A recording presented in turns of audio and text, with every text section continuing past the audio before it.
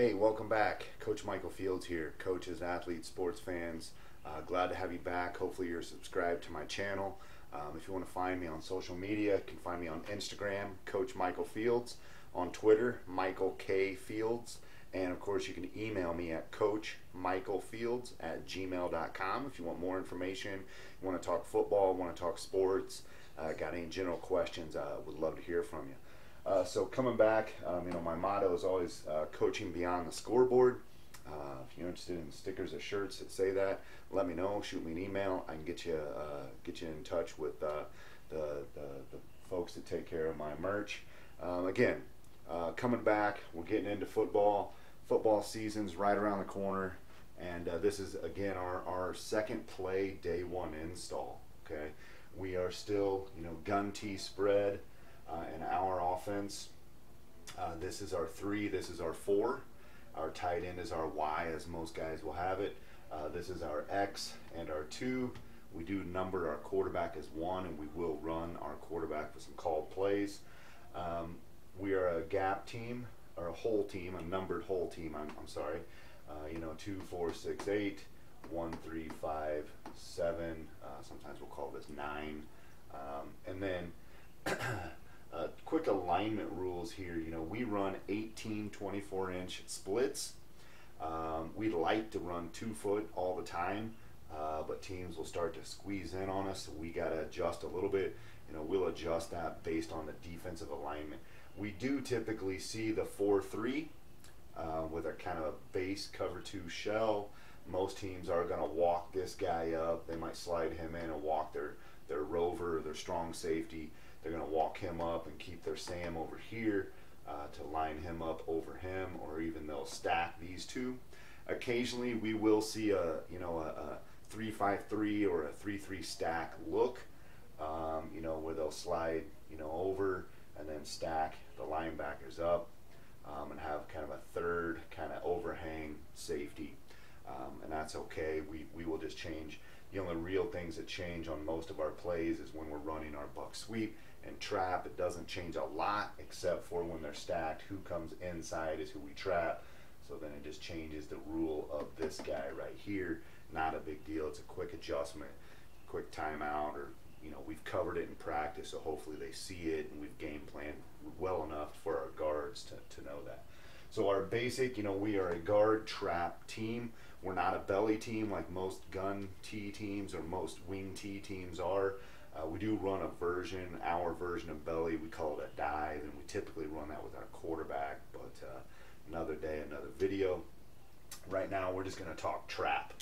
So I've had a few wing tee guys, gun tee guys think that you can't run trap because there's nobody to fake belly, and we just don't fake belly. Or I'm sorry, we don't fake buck. We don't fake our buck sweep on this. We just run trap, and it hits quick. Hits so quick, we don't need that fake, okay? So our base rules are, this is the guy that we're trapping.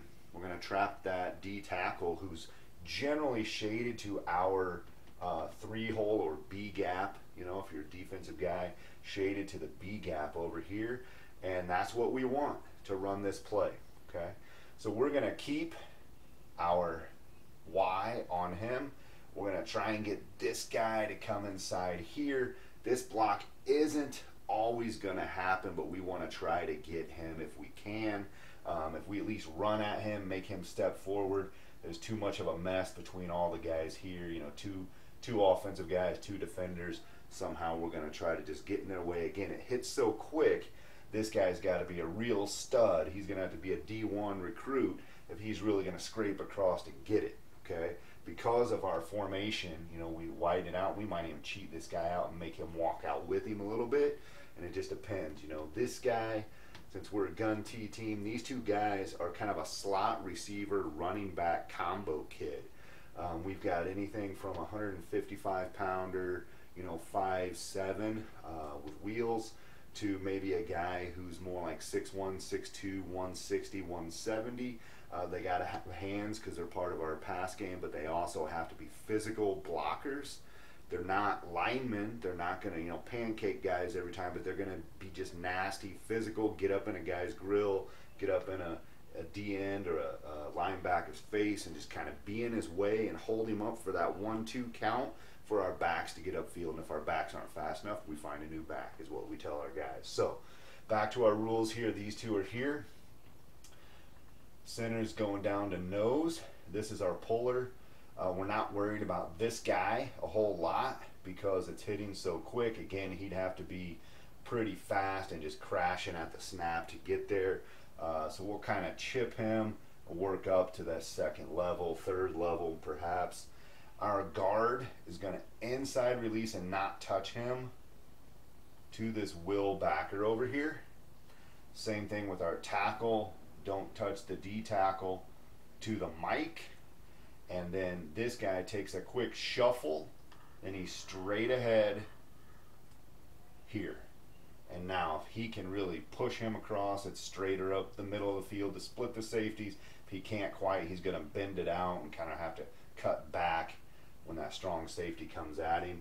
And we may even have this guy kind of hit and move up here depending on what we think this guy can do or what this guy can do on film. We're going to see what they do and we're going to adjust accordingly. We're stalking outside, of course. And our quarterback, now this is more of a turn and run at him after the handoff, because now instead of riding like we would on Buck, he just opens that hip and the 2 comes in and with that quick shuffle takes the ball to get upfield, and he's running at this end because this end is virtually unblocked. We might rip through him, kind of an inside release with the tackle to get up to that next level. So the quarterback has to at least occupy this guy, this D end, so he doesn't slam down and make that play. And then here's our, of course, our trap. It's more of a straight line. Obviously, he's going to go where the center was and kick that D tackle there. Okay, so I kind of guess that's an important block to show since we're running guard trap here. So just going to trap him there. So that's how we occupy him, is that quarterback running at him. He's at least going to have to freeze and see if the quarterback has it, because again, we'll tag it. We have a tag that we can put on the end of any play that just tells our quarterback to keep it. So if we see, you know, we've run buck sweep, we've run trap, and this end is smart, and he starts following this guard down, we're just going to tell the quarterback to keep it, and we're going to burn you for 10 yards on that. Again, we want 4 yards of play. Trap, buck sweep, any of our plays, we get 4 yards, we're happy, you know. And we'll run this on a, you know, a 1st and 10, a 3rd and long, whatever it might. Well, probably not 3rd and long, but a 2nd and long, because if it's done right, if we get to linebacker depth before we get touched, we should have 6, right? And you don't usually think about an inside, a 2-hole, 1-hole play being a 6-7 yard play, but as quick as it hits, if we can get the trap block and the nose and at least get a guy on him and he's getting to 4 yards where that linebacker is before he gets touched, he falls forward, that's another yard or 2. So we should get 5-6 yards, easy 4 yards if we miss this guy because of as quick as it hits right there. It's kind of just a quick shuffle, grab the handoff straight up the field.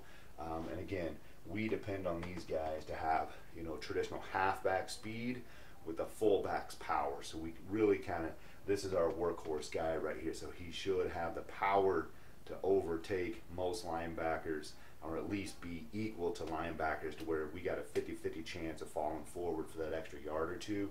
And he should have the speed to beat most D linemen. Our offensive linemen, these 5 guys, tackle to tackle, they may not weigh a ton, and we want them to be fast. We're not worried about size. We'll take a 5'9", 5'8" kid who is 175, 180 pounds. If he's strong, you know, hits the weight room pretty good and runs well, we'll take that. Our tight end generally has to be one of our best athletes, best blockers, really has to be kind of a stud. We got about a 6'1", 210 kid who just looks like a bodybuilder right now. This year and a couple years ago when we won a state championship, same thing, that kid's playing at the university level now. This kid's got a chance to probably go there, and a couple kids behind him. We got to get in the weight room. We're ready to go there as well. So thanks for watching again. This is Trap from the Gun T Spread. This is how we run it. This is our second play, day 1 install. Works really well for us. We've had a lot of success with it. Coach Michael Fields, again, like, subscribe, and share if you can. And always be willing to reach out to me on social media or shoot me an email. Love to talk ball and kick things around with you. Thanks.